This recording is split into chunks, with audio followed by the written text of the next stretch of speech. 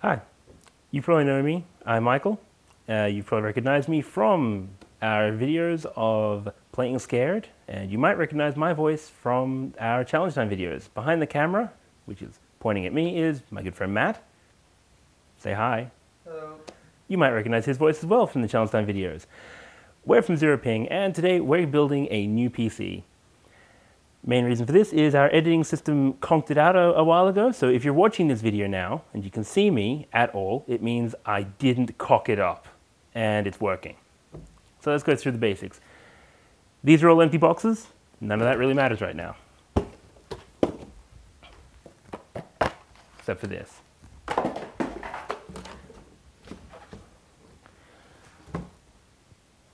General basics when building a system. Work out where the front is, work out where the side is. Realize there are screws you have to undo, which I've already taken care of.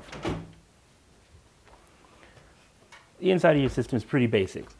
Make sure you take everything out beforehand, as we already have, and do read the manuals. I've taken advantage to do this so I know where things go to speed up the whole process for us today. First things first, we're going to put the power supply in.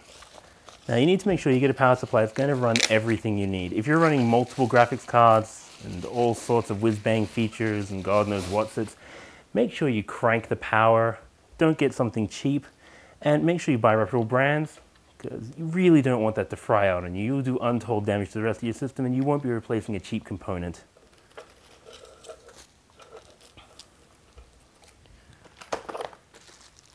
And that's the one I want.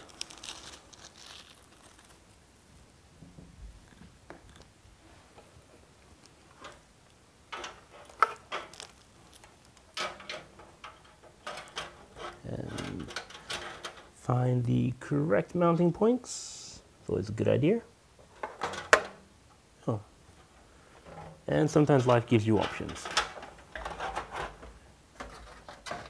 And sometimes it doesn't. No, that was right.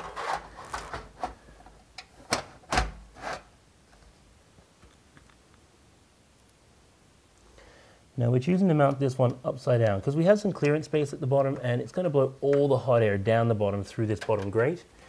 It should ensure decent airflow without heating up the rest of the system. Alright, now we've got our motherboard.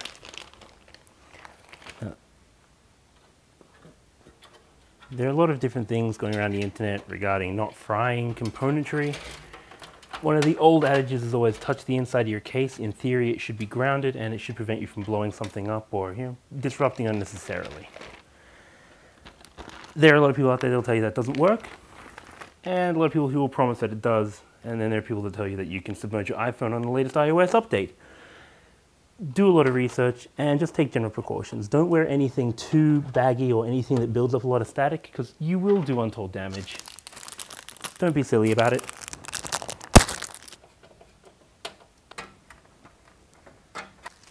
The next step is always deciding what you want to install next. There's no set pattern to it. As long as you don't have any power going through the system, you can't do too much wrong. So for argument's sake, let's start by installing the graphics card, the CPU, sorry. We're popping an i7 in here, because why wouldn't you?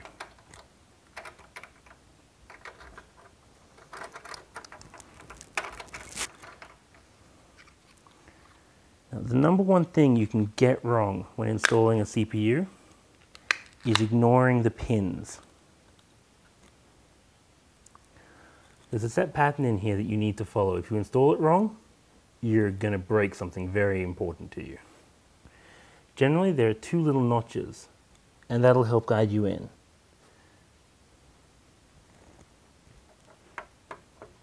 If you can't line it up with the notches, don't put the lid down, because the lid is literally either going to push them all in or break everything.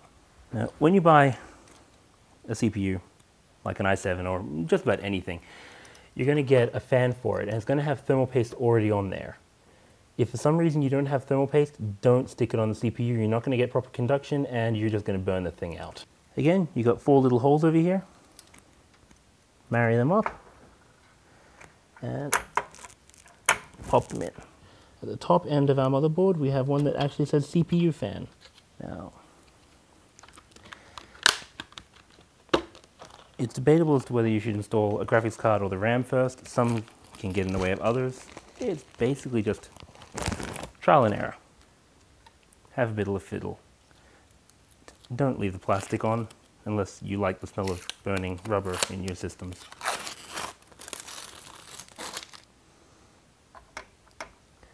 Now, the graphics card inevitably goes into the big blue one.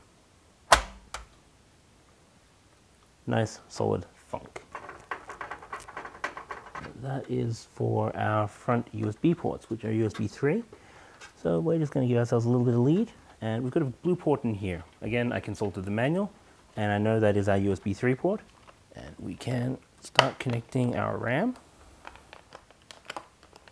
Now, we've gone with 16 gig because of obvious reasons. Well, I like to imagine.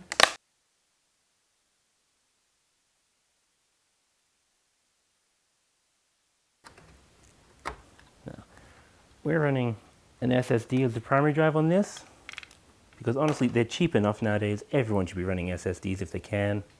They're so fast. It's seriously amazing.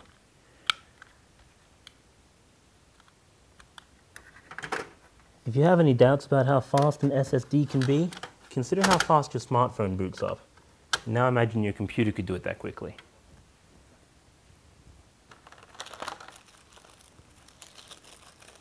And unless you're running like an iPhone 3GS, because seriously, get with the times.